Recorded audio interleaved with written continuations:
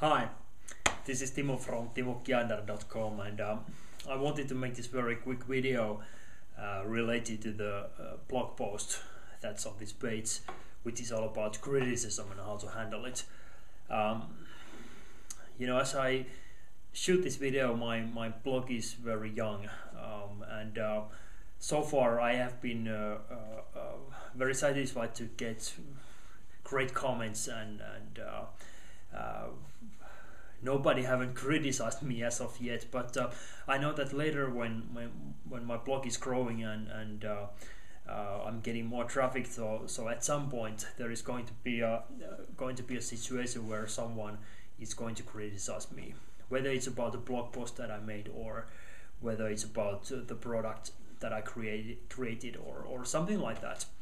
But I just wanted to say that it's perhaps part of this game, so you just have to be prepared that at some point someone is going to criticize you. But I think that the main lesson that you should actually recognize here, well, there are multiple lessons here, but first of all, regarding the negative feedback, that's basically geared towards your personal characteristics or personal traits. So you should just basically leave it alone. I mean, I know that it's very easy for me to say that you should leave it alone, and I know that for myself it's very difficult to digest something if someone attacks me and gives me criticism about my personal characteristics. But I mean, the other option would be that I would start to argument with the person, and I'm just basically wasting my valuable time and energy to something that I might win the battle, but or the argument, but at the same time it doesn't do me any good. So I rather just ignore it and leave it as it is.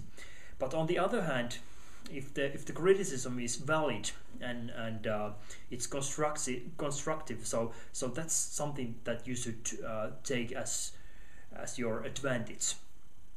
So you can improve your business or your results, and at the same time it's a learning experience as well for you. So you should definitely see the different sides of criticism and try to find a lesson out of the criticism if it's possible.